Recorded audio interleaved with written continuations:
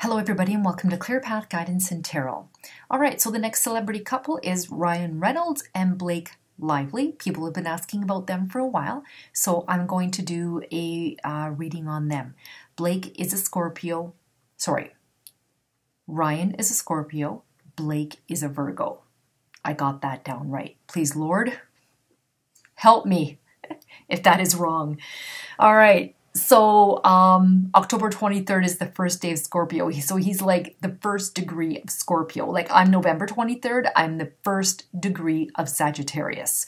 And she is August 25th, which I believe is like right in the beginning of Virgo as well.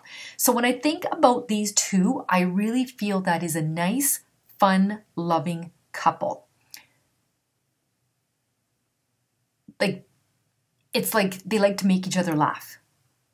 And I think that these two really are a nice couple. They fit well together. They don't take life seriously. So you look at someone like, who can I compare them to? A couple, who's a serious couple? Like when I think of someone like Kanye West and Kim Kardashian, I don't see them two having a lot of fun together. Fun in life. Kanye's serious. He's deep. He's philosophical. You know, she's somewhat too, you know. So when you look at someone like Blake and Ryan, they are not saying they're not serious, but when it comes to their relationship, it's on the lighter side. They can get through the day and have their talks, but they have fun. They have fun. They enjoy themselves. They go out and they have a really nice time together at home. I feel like, are they both actors? Is Blake Lively an actor or actress? Let's see what she does. What is Blake Lively's profession?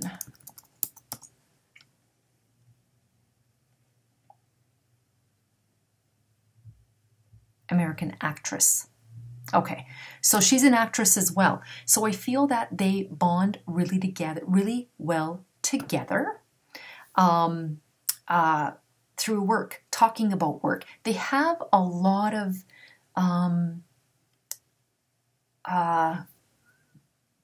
similarities, a lot of, what is the word I'm looking for? A lot in common. They have a lot in common. Whether it's they like to talk about acting, but it's like they both like to go biking and they both like to garden, you know, like that kind of a thing. Like they really connect on a lot of different levels, not just acting, but in many, many ways. They have a lot in common. They're like two peas in a pod. They're fun. They don't take things seriously. Now, her spouse, it says here, is Ryan Reynolds, and they have children. They have two children. Inez Reynolds and James Reynolds. So they must be very little. But I feel that they work really well together as a family unit. He knows his part. She knows her part. It's like, it's very well balanced. I don't feel he's an angry sort of a guy. I think he's fun, loving. And if there's a serious situation or a serious moment, he knows how to lighten it up and have fun. You know, I don't get anything like for a Scorpio. Most Scorpios are pretty deep, right? But I feel that he gets through life more on the lighter side, not taking life so seriously. The two of them get along great. I think they're going to be together a long time. I don't see like divorce in the cards for these guys. I don't feel that the relationship is rocky, intense, anything like that. It's great. He's a good guy. And it's like a nice fit. She's a good woman, you know, and I don't know what else more to say about these two people. I just really feel a nice, fun, light, energetic vibe with these two. All right. careers. I feel like, I don't know if she's working right now, but I feel that she's kind of put it on hold a little bit. I feel she's like more dedicated to the family right now. I don't know if he, like, you see, again, I don't follow a lot of celebrities, so I don't even know if he's done a movie lately. Has he done a movie lately? Because it's almost, I get this vibe of, all right, him saying to Blake, all right, Blake, my love, if you don't want to work, I will do extra movies so you can stay at home with the kids and you can focus on that if that's what you want to do. And when the time is right, you can go back to doing movies or working. You can take a bit of a back seat and focus on the kids if that's what you want to do. He's very supportive of what she wants to do. So I feel like in some aspects, he has picked up the pace or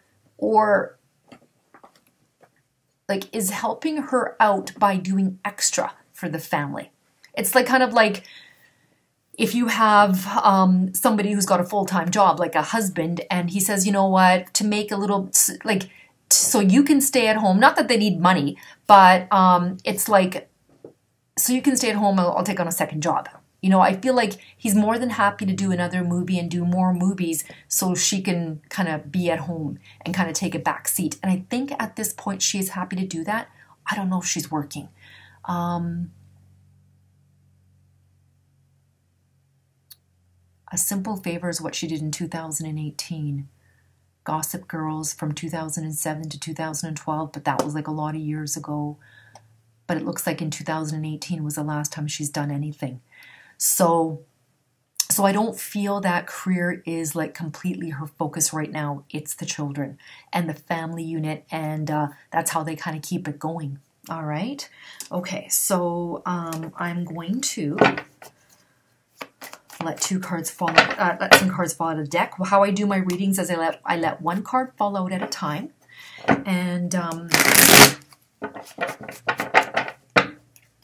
and if more than one card falls out, I put it back in the deck. One card falling out, those are clarity cards and jumpers. All right. Those are the only ones I typically read. And if anybody's looking for a private reading, what I am is what's called a clairsentient, so I can feel what other people feel. All right, I pick up energies from other people, and that's an energy reading. So when I do the celebrity readings, that's what I get. Like, I don't get that Blake and Ryan fight or in constant turmoil or drama. I feel it's a very smooth flowing relationship. All right. What are the messages regarding Blake and Ryan? Blake and Ryan. What are the messages regarding Blake and Ryan? Blake and Ryan. Blake and Ryan. Blake and Ryan. Blake and Ryan. All right, Blake and Ryan. The energies between them. There's the Sun, the happiest card in the deck. The most joyous card in the deck. This is about material happiness and a joyous outcome. What did I say? That this is a great relationship between the two of them. It flows very nicely. It's always growing. It's always transitioning. There's the Death card. And this is about big changes. It's ending of one thing. It's a rebirth. It's letting go. It's moving on. It's constantly evolving and changing between the two of them.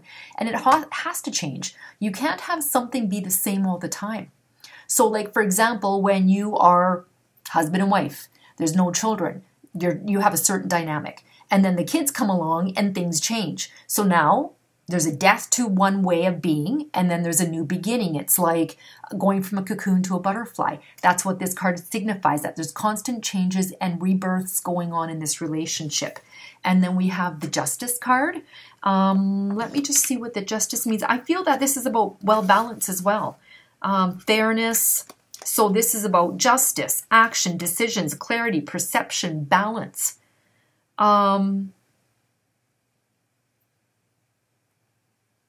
It's about improved support and good advice. Everything is for the higher good. But you can see that here you got the two cards, or the weigh scales. Scales of justice are very balanced. Lots of thought goes into this relationship. There's the sword. This is thought. All right. All right, what are the future messages regarding Blake and Ryan? Future messages regarding Blake and Ryan. Future messages regarding Blake and Ryan. Future messages regarding Blake and Ryan.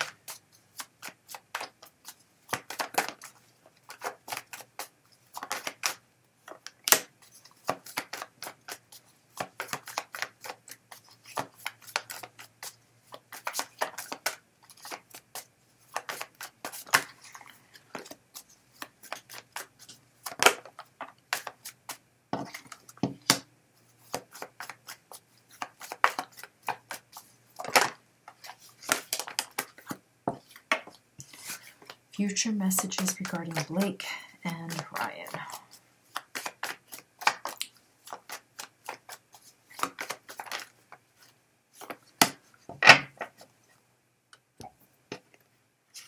Just going to grab my book here.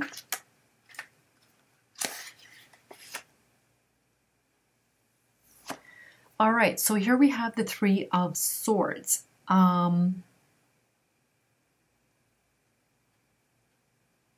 They're good. Look, this card can talk about stress. So, and having to strike at the heart of a problem. So this is about depression. It could be about new revelations. It's about sorrow. I don't know if one of them is going to go through something. Whether it is family issues, maybe with her, with him, like external family issues, but it looks like there's going to be some sort of an intense stress that comes up. I don't think it's going to be between the two of them. I think it's an external. All right. I don't see like, this is usually, excuse me, a divorce card, three-party, stabbed to the heart. I don't feel this has anything to do with that. I feel like there's going to be some sort of a stressful situation that's going to go around. Like, I want to say, like, maybe his family or her family, someone could be ill. Then we have the High Priestess. And the High Priestess talks about wisdom, the spiritual realm, intuition, feminine power. The Priestess reveals wisdom, intuition, and secrets. The card invites you to honor your intuition and connect with your spiritual guidance. It's about time about privacy and discretion. So there could be something that goes on in the family that they need to keep quiet. And it could be because of the stress that might be coming. But it'll be a new beginning. There's the Fool. It's about fresh hope. It's taking chances. It's about new beginnings. It's traveling. It's having faith in the situation. So they might come across a stressful situation that's coming up. All right? Illness in the family. Maybe one of the kids are going to get sick. God forbid. But, this has to do with extreme stress. All right? I will let one card fall out from Doreen Virtue's Romance Angels. See what comes up there.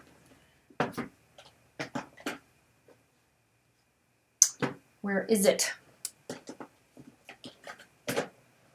Well, it's not over there because it's over here.